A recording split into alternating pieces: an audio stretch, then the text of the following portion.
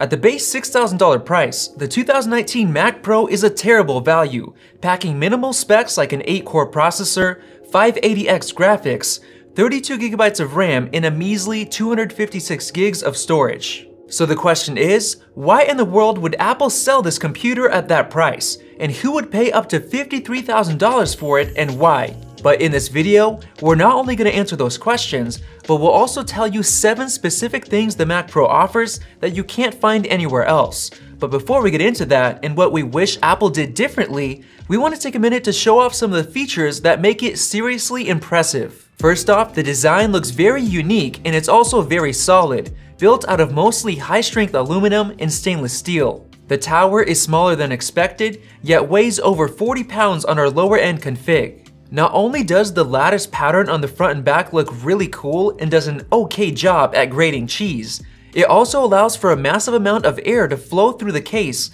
while retaining its strength. Taking the case off is shockingly easy, and the internals look really clean.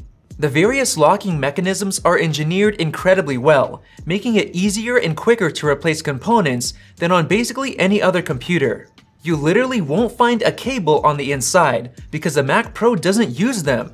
Every single connection, from powering the fans to the graphics cards, happens with metal contact connectors. And even with that, the Mac Pro scored an impressive 9 out of 10 repairability score from iFixit. The fans have a design that we haven't seen on any other machine, and it led to whisper quiet performance even when we pushed our Mac Pro to the max in our thermal performance video. It packs a beast of a motherboard with 8 PCI Express card slots, 4 of them supporting full 16x speeds, as well as dual 10GB Ethernet. It supports up to 12 Thunderbolt 3 ports, 1.5TB of RAM, and not only one, but 2 of the most powerful graphics cards ever made. The Mac Pro is basically the Lambo of computers. It's got the Lambo design, it's got Lambo performance, it's over-engineered like a Lambo, it's got a state-of-the-art cooling system like a Lambo, and it's also priced like a Lambo. And just like a Lambo is obviously not meant for regular people that need to get from point A to point B,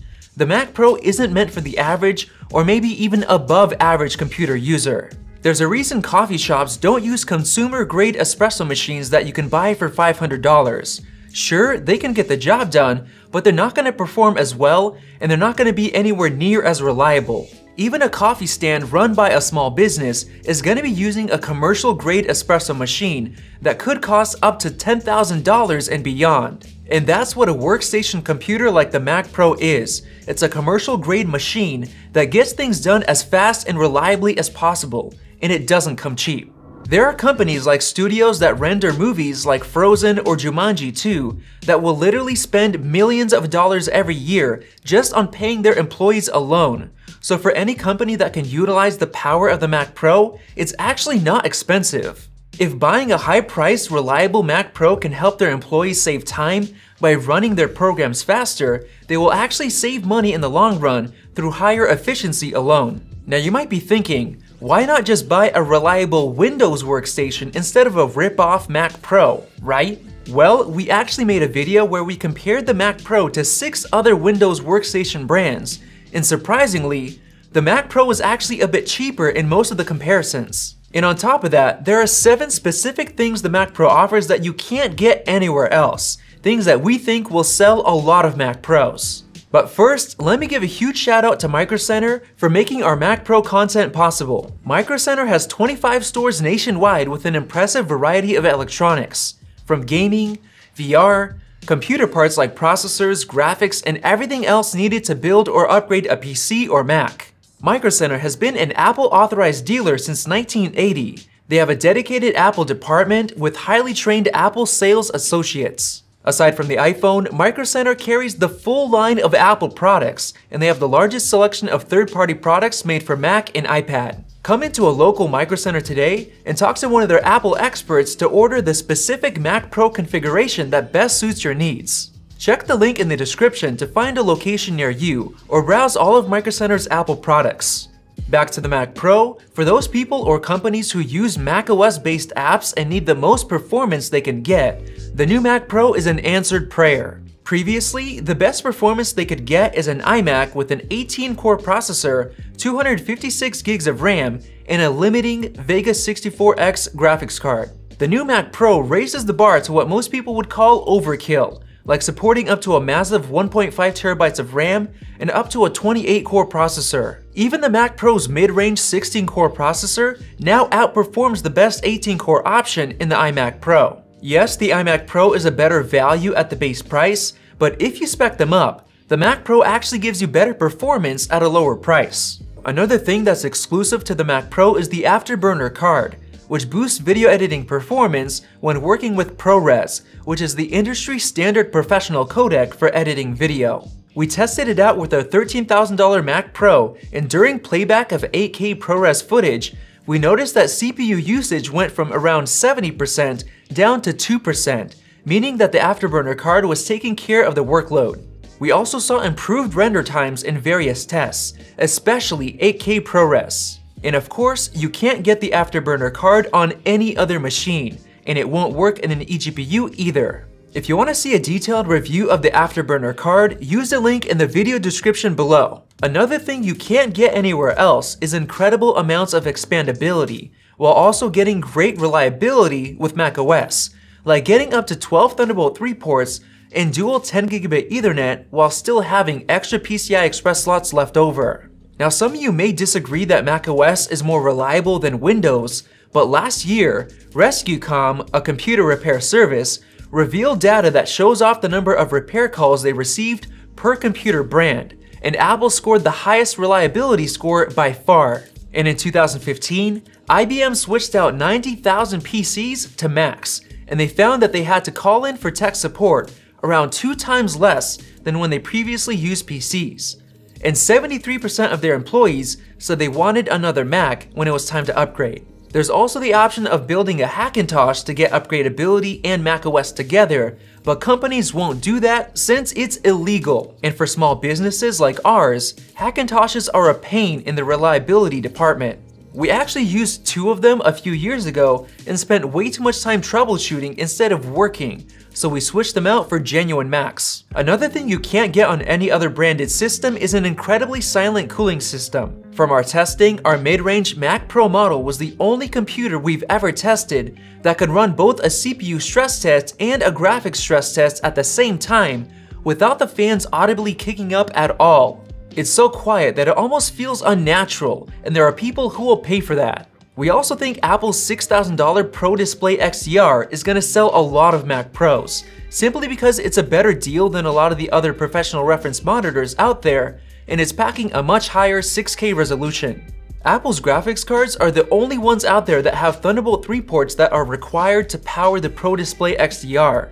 So even if you were to somehow connect the display to a Windows Workstation PC, it would most likely be limited in one way or another, like only working at 4K resolution or not supporting 10-bit color or HDR, defeating the purpose of the display. And finally, AMD built the most powerful single graphics card in the world, the Vega 2 Duo, exclusively for the Mac Pro, offering 64GB of HBM2 memory and 28.4 teraflops of performance compared to the more expensive Quadro RTX 8000 with 48GB of slower memory and 16.3 teraflops of performance. Technically, the Vega 2 Duo has 2 GPUs on one card, but with Infinity Fabric Link and Apple's Metal 2 framework, they work as a single GPU, similar to a RAID 0 hard drive, doubling both the memory and the bandwidth. So basically, if you want this level of graphics and memory performance, you have to get a Mac, and it has to be the Mac Pro. Apple sent a 3D graphics studio, Lunar Animations, a new Mac Pro to test out for their work, and that's actually what they used to do 3D animation for the latest Jumanji movie. They said they loved the Mac Pro because the 32 gigs of memory in the graphics card allowed them to get over 5 times more frames per second during playback, which allowed them to review, change, and preview all of their work at, quote, lightning speed, while avoiding the need to create proxy textures and models. And the best part is that they weren't using a $53,000 Mac Pro, like a lot of people are led to believe is the price of the Mac Pro. The model that they received was actually under $20,000. So in reality, if you're working with graphics, a 12 or 16 core with 192 gigs of RAM will honestly be enough, just like what Lunar Animations received. And for programmers, photo editors, or Logic Pro users, the base 580X graphics will be perfectly fine. And if you're connecting to a NAS server like we do, the base 256 gigs of storage is enough for most. For example, our iMac Pro is still only using around 110 gigabytes of storage, but we still think Apple should have given us a 1TB SSD as standard. Realistically, most high-end professional configurations will likely average around $15,000. Now that's not cheap, but far from the outcry about the $53,000 Mac Pro, and a decent value compared to other workstations. The biggest complaints we hear from PC enthusiasts is that the Mac Pro doesn't use PCI Express 4.0, and that the Xeon CPU's price to performance is much worse compared to the just released chips from AMD, and we completely agree with that. Now this really isn't Apple's fault, but Intel's, for not innovating while charging a ton of money. And while we wish Apple used those brand new AMD processors, this Mac Pro has been in the works for multiple years, so Apple would have had to delay the Mac Pro to switch to using AMD processors. But for the future, we seriously hope Apple will make the switch. Now the low-end $6,000 model is honestly a horrible value unless you plan on upgrading it yourself, but there's a reason for that price. Adjusting for inflation, Apple's high-end desktops have always started at around $3,000, but this year, it starts at double the price, with specs that seem a bit underwhelming, but there's actually a sensible reason for it. Let me explain. The previous Mac Pros ran into various limitations, like the 2012 model not having enough PCI Express slots, or having a power supply so weak that it forced users to rig up external power supplies to run multiple graphics cards. The 2013 Trashcan Mac Pro also ran into major thermal limitations, not being able to keep the graphics cards cool. But this time around, Apple made sure that every Mac Pro comes equipped to properly sustain a maxed out system, featuring a massive 1400 watt power supply, which is utterly overkill for the base model. Every Mac Pro also packs a top-of-the-line motherboard with tons of room for upgradability, and a cooling system that's built to be able to properly cool a 28-core, 4-GPU system while staying quiet. Yes, the Mac Pro is expensive, but it gives you a lot of options, both now and later. If you're a small business owner who wants to get the most value, you can buy the base model, upgrade it yourself, and save thousands of dollars. While at the same time, big corporations can configure the Mac Pro how they want it right out of the gate. But in terms of upgradability, it's incredibly quick and easy, like we showed in our Everything You Can Upgrade on the Mac Pro video. We were able to easily add in our own M.2 SSD, save over $2,000 on 192 gigs of RAM, add in our own graphics cards, and we even removed the socketed CPU and found better value options you can upgrade to. A part of that high base price is Apple trying to get a little extra profit since they are losing money by allowing you to upgrade everything yourself.